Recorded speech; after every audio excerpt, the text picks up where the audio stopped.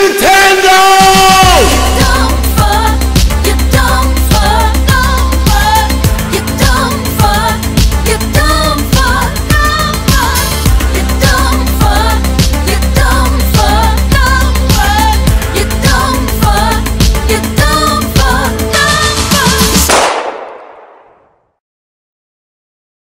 Why does it feel like when progress is made, Nintendo does something to take us back 3 steps? The Nintendo Switch is now region-free, enabling you to play games from all over the world. Great. But in order to use voice chat, you have to implement peripherals or use a fucking smartphone externally to do so. In less than 1 year, the Nintendo Switch is looking to outsell the Wii U, which had been up for 4 to 5 years.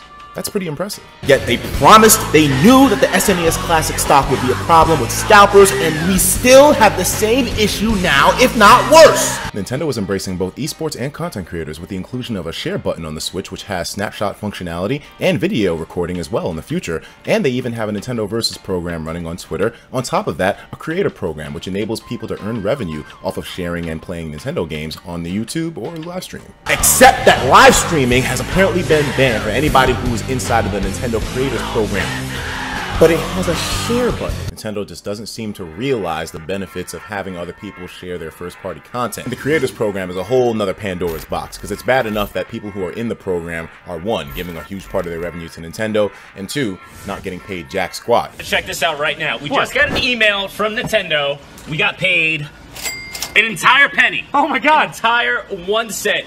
You're reading this, right? I am. Nintendo of America Incorporated has sent you, us 1 cent.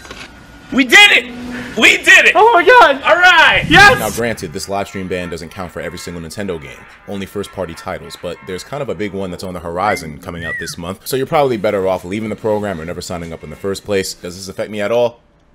Hell no. Thank God it doesn't. Broadband, by the way, shout outs to them. They got my back. I don't have to worry about any problems with Nintendo revenue or anything thanks to them. But if the day ever does come that they decide to drop me or something just goes south, I'll be fucked in exactly the same way. We've presented the content creators generate sales argument so many times over, so I would like to present a new one. Think of live streaming Nintendo similar to inviting friends over to play a video game with you. Except when your friends are physically there, they can play the game at your house and not have to worry about buying a copy for their own. But when you're watching somebody live stream it, you don't have that opportunity. So wouldn't that influence you more to buy the game in choice? Every time someone streams, just look at it as them having 10,000 people over, but the only thing that they can do is just watch. The fact that some branches of Nintendo have not understood up till now how much this promotes sales is mind-boggling to me, especially in a time where I feel like they would want more sales and want people who are maybe not so much on Nintendo gaming to be influenced enough to actually go out there and purchase themselves a Switch. Sharing through live stream is one of the easiest ways to do that. In terms of reasoning for banning first-party games being streamed by their own content creators in their program,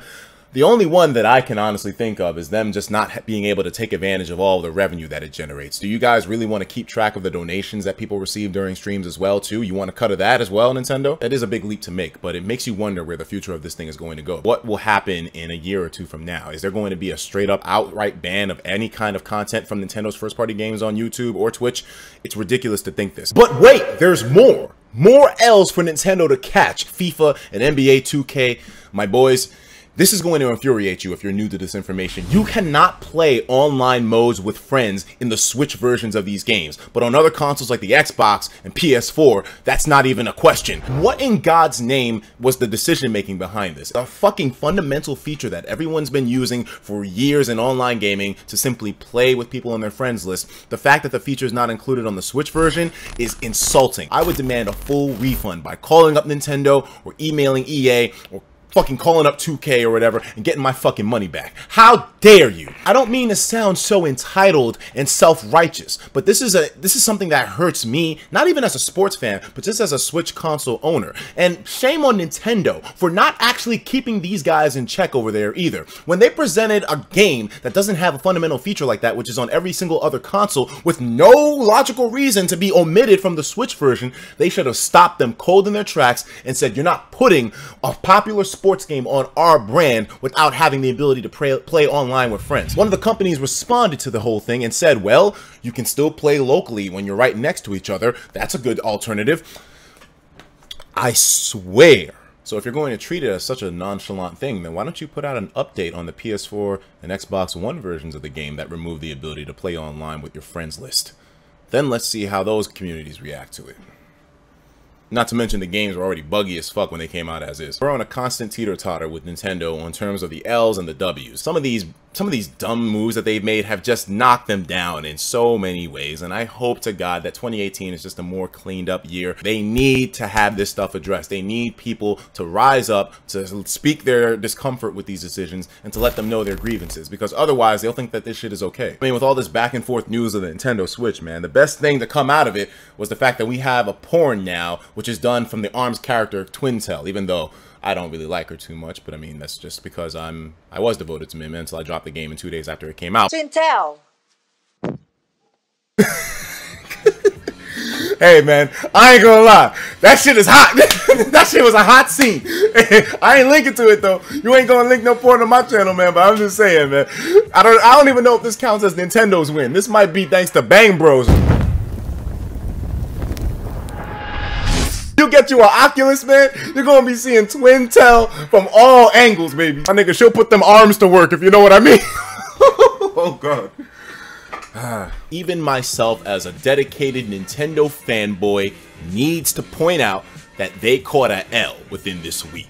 100%. Thank God they're at least doing a couple of things right, so it doesn't completely put them in the fucking X zone. I'm still a little shocked at the stuff that they managed to fuck up. Hopefully that doesn't happen again. God damn, bro. I know they say you win some and you lose some, but those are some big ones. Oh, you still here?